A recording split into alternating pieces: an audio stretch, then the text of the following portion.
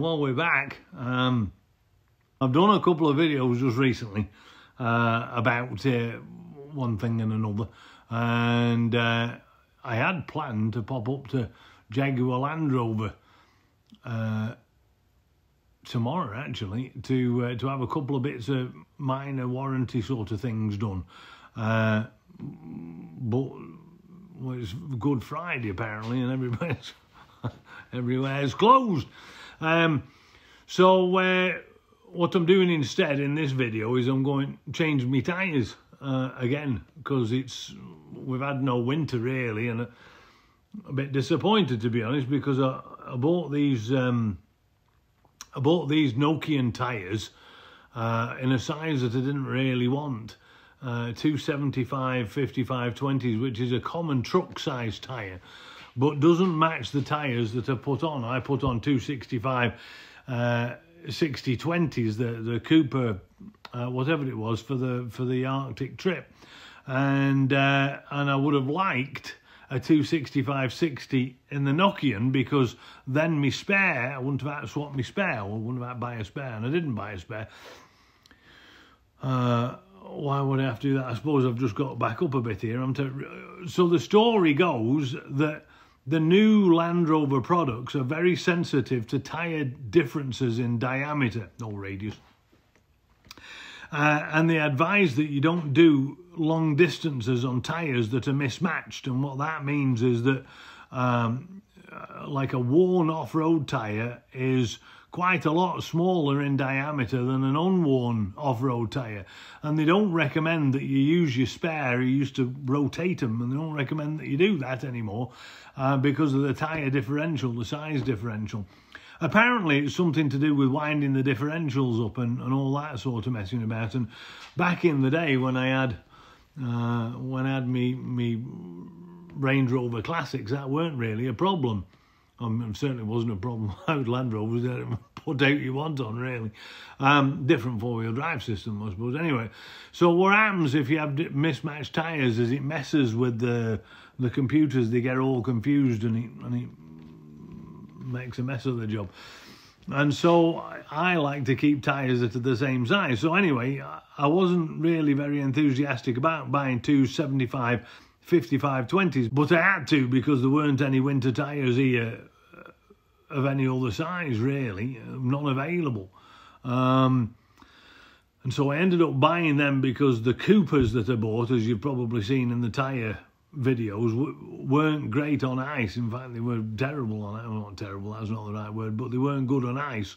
All right in deep snow, but not good on ice. And so we get a lot of ice here, Dusty, so I wanted something good for roads, you know, for family and all that lot. So I bought these Nokians because some of my colleagues had talked to the chaps in Finland, Nokian, who'd made them, and they said they'd had no intention, they were having no intention of coming up with a 265 60 or any other sort of 255 50, 255 65 or whatever the other size, the stock size tyre is. They just weren't going to make any.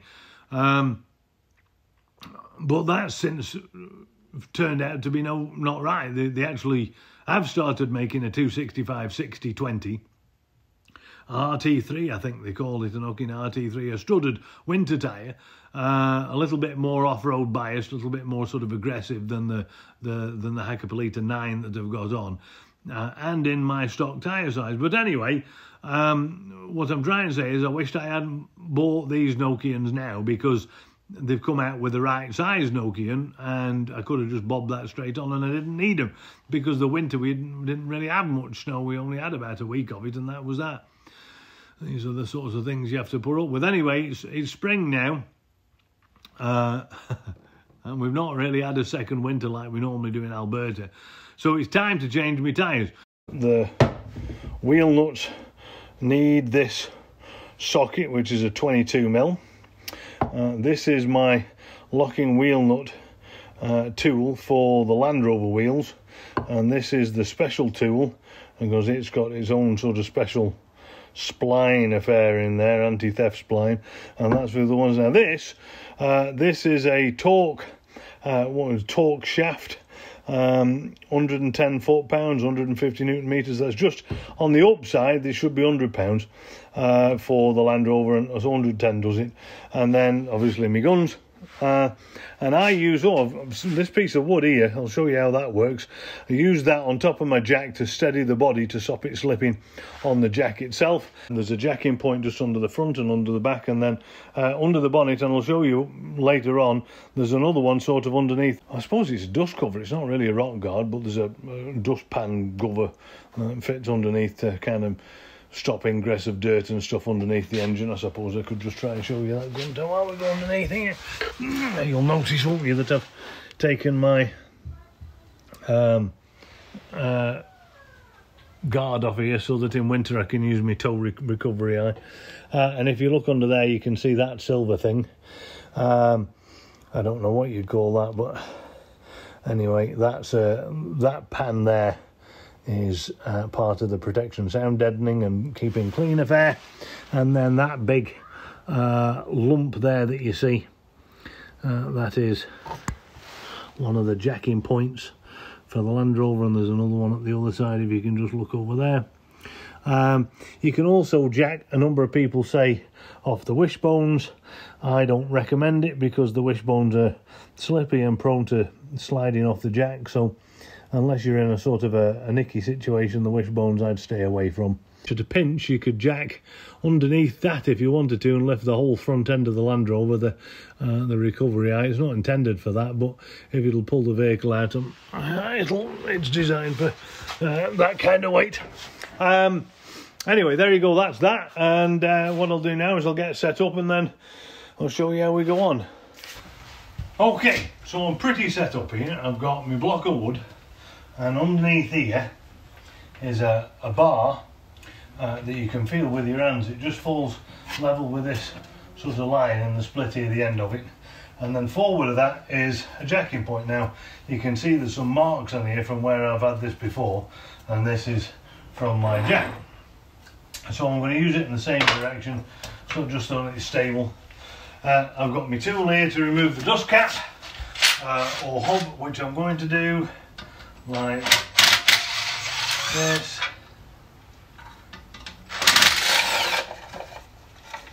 And then here we've got the lug nuts, and what I do is I just wind off 3 of them so that there's 2 holding the wheel on. Just loosen them like that. It's not so bad these days because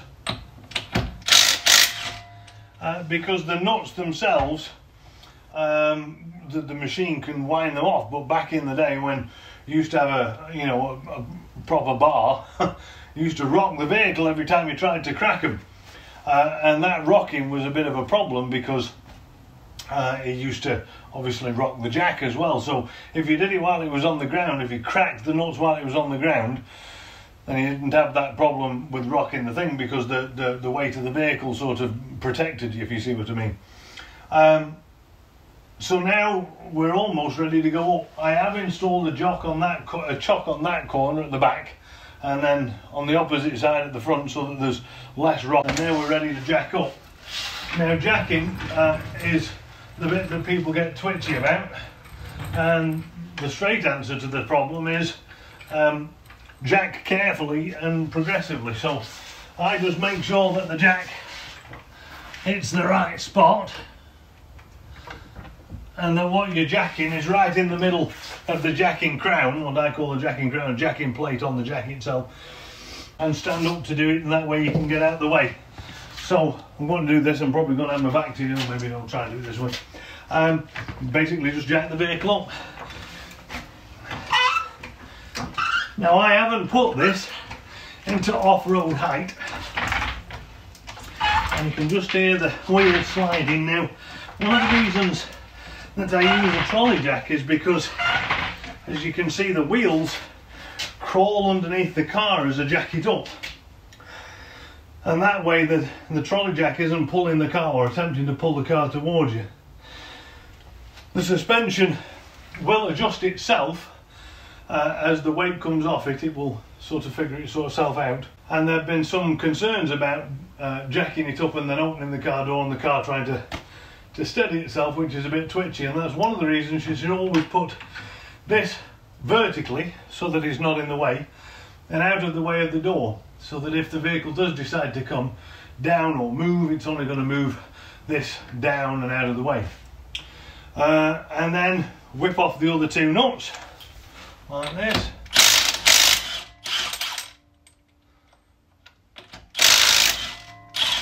And you'll see the wheels just move slightly there. I'm going to put these in my hubcap so we don't lose them. And all of these nuts are off, and it's pretty safe. And then you just whittle the wheel off. Now, before I do that, I'm just going to go and get my bar. Always carry one of these in the garage anyway, and I'll show you why in a minute. This one here is the rear right 20, and that's going to go on front left. That's a full rotation from back to front and from left to right. So I'll just whip this tyre off. You can do this any way you like, but it's best to be safe. So you can hold it somewhere out of the way that your fingers aren't going to get squished. Best to hold it like this if you can, and then pull forwards, or hold at the back. Hold at the front with your foot just to stop the tyre from sort of falling any further, and then just give it a bit of a rock to make it free, and then pull off. Now you noticed I put my foot underneath that just to lift it a little bit so that it doesn't fall off or catch the back plate or anything like that, and then you can just roll the tyre out of the way. And then we'll bob the next one on. And this is my old tyre. You have to be careful if these are directional tyres, because the direction obviously needs to remain the same. So when you rotate the tyres, it's important you only rotate front to back and not side to side, if that makes sense, because the direction of the pattern will alter. And these tyres are non-directional, there's no arrows on them, and the pattern on the top is the same. If you have it this way or this way, it makes no difference to the pattern. And so these can go on any way. Then I take my bar. I have jacked this up a little farther than I needed to, further than I needed to, but these are slightly oversized. These are 33 inch and the other ones are 32s. So I just roughly put it in position with me hip and my leg. Try not to bash the car, because then you're making it a little bit unsteady. And then just use your bar to lever the tyre into place, using your knee to stop it on the other side. And then with the bar at the side of the tyre, just rotate the tyre a little bit until the studs sort of line up a little bit with the holes, and then just lift it up like that using your knee. There you go. Straight on. And then holding it with your hand, grab one of your studs, put two in, just to stop the wheel falling off. Keep your workspace clear, so get rid of that.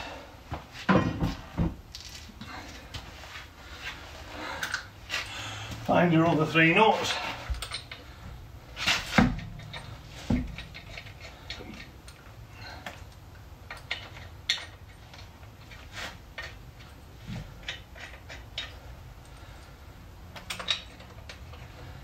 It's helpful to get your lock sockets or lock wrenches or whatever you want to call them, locking tools out, and all the paraphernalia you need, get it out first.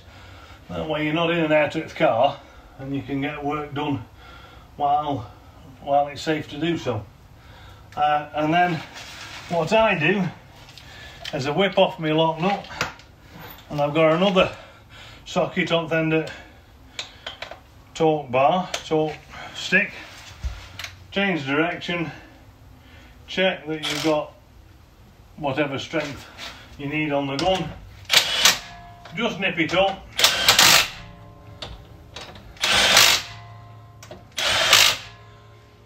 before you drop the car to the ground.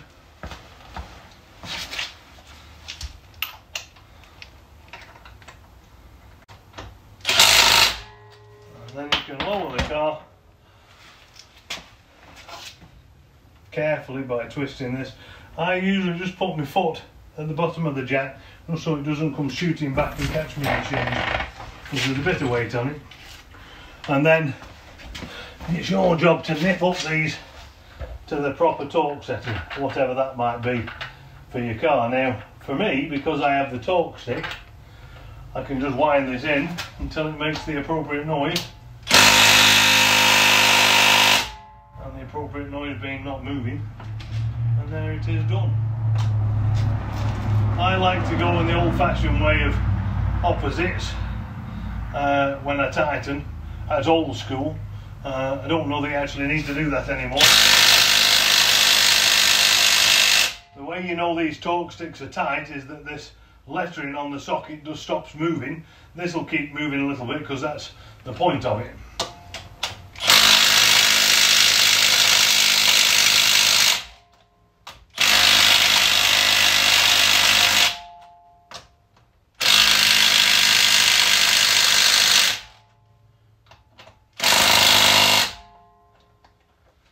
And there we are, job done.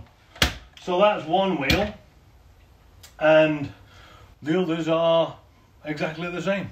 I've got a couple of bits of different things on in the garage. Right on bench, I should mention this, I've got the laser lamp CAN bus affair that I'm going to try and screw in later tonight, because it's only 9 o'clock now and I'm good up until about 3 or 4 in the morning.